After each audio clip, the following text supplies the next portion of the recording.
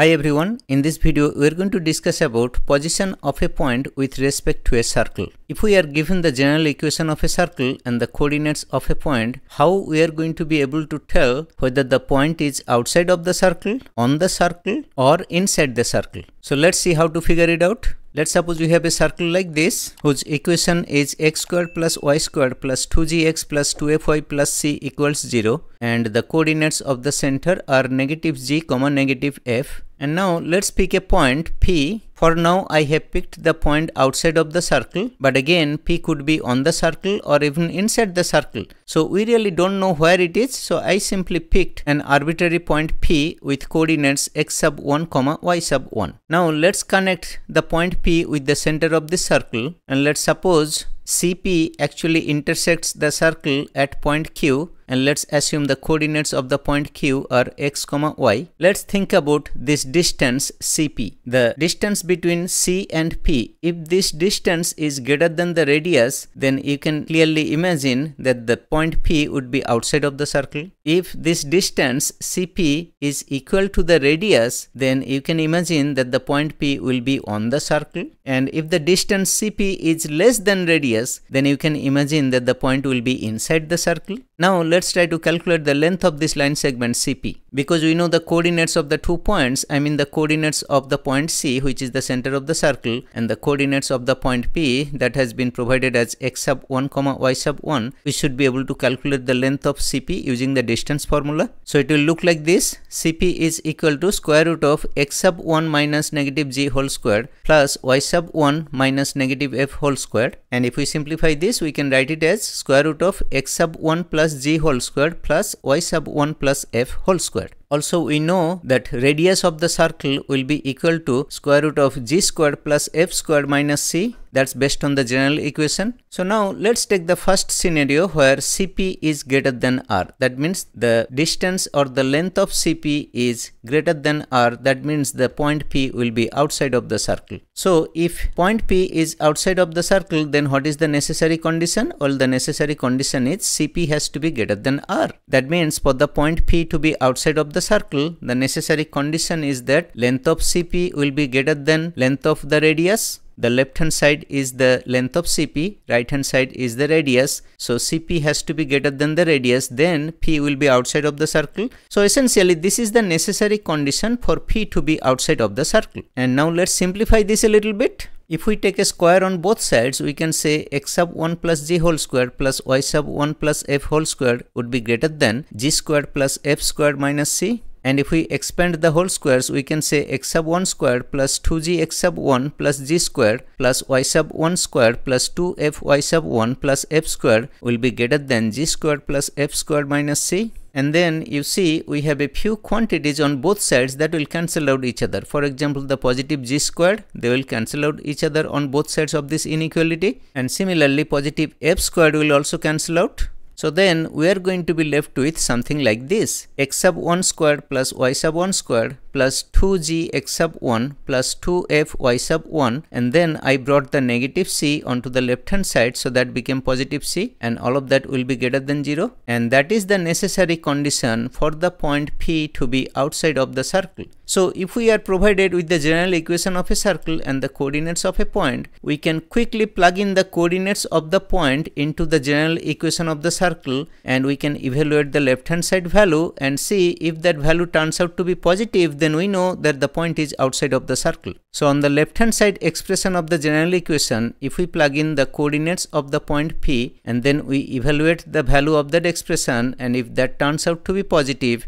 then we know for sure that the point P is outside of the circle. I hope things are clear up to this point. Now let's think about the minimum distance and the maximum distance of P from the circle. If you think about it for a moment, what is the nearest point on the circle to P? Well, that point will be actually Q. That will be the nearest point on the circle. So the minimum distance between P and the circle would be the distance PQ. And what would be the maximum distance? If we extend PC all the way to the other side of the circle, let's suppose that it meets the circle at point R, and let's suppose the coordinates of the point R are x sub 2, y sub 2. Those are unknown, of course, we have to calculate them. However, the maximum distance between the circle and the point P would be this distance, the distance PR, and that will be actually equal to PC or CP plus CR, and again CR is nothing but the radius of the circle, and we already know the radius because the equation of the circle has been given. So the maximum distance between the circle and the point P will be PR, and the minimum distance between the circle and the point P will be PQ. So here we can say that minimum distance between point and the circle will be equal to PQ. And what is PQ? Well, if you think about it, PQ is nothing but CP minus CQ, and CQ is nothing but R, so I have written that as CP minus R. We already know the value of R because we have been provided with the equation of the circle, and we have also been able to calculate the length of CP based on the coordinates of the center and the coordinates of the point P. So CP is known to us, R is known to us. That means we can easily calculate this minimum distance, which is CP minus R.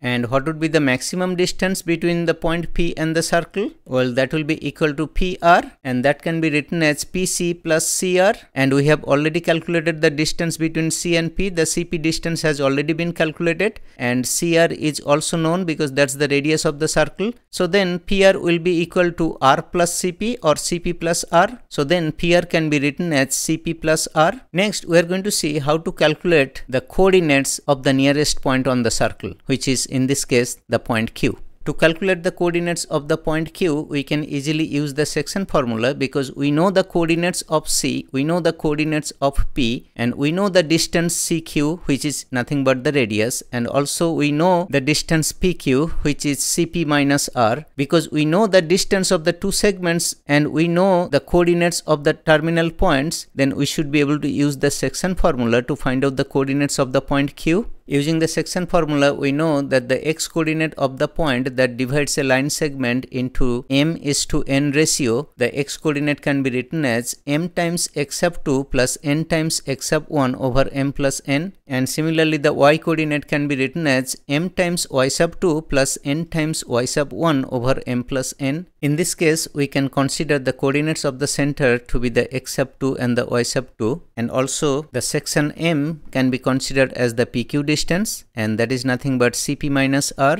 and the section n can be considered as the CQ distance, which is nothing but R, the radius. And if we plug in the values, then the x coordinate of Q will look like this, and if we simplify that a little bit, it is going to look like this. Similarly, let's see how the y coordinate going to look like. If we plug in the values here, the y coordinate of the point Q going to look like this, and if we simplify that a little bit, it's going to look like this. So this is how, using the section formula, we can easily calculate the coordinates of the nearest point on the circle. In this particular case, that point was actually Q. If you look at these values of the x and y coordinates of the point Q, you will clearly see that we know the value of G, we know the value of R, we know the value of CP, and we know the value of x sub 1, and we know the value of y sub 1, and we know the value of f also. So we should be able to easily calculate the value of x and y, which are the coordinates of the point Q, which is the nearest point on the circle from the point P. Next, let's talk about how to find the coordinates of the farthest point on the circle from the point P. And in this case, we saw in the diagram that the farthest point on the circle would be the point R, whose coordinates have been assumed to be x sub 2 and y sub 2.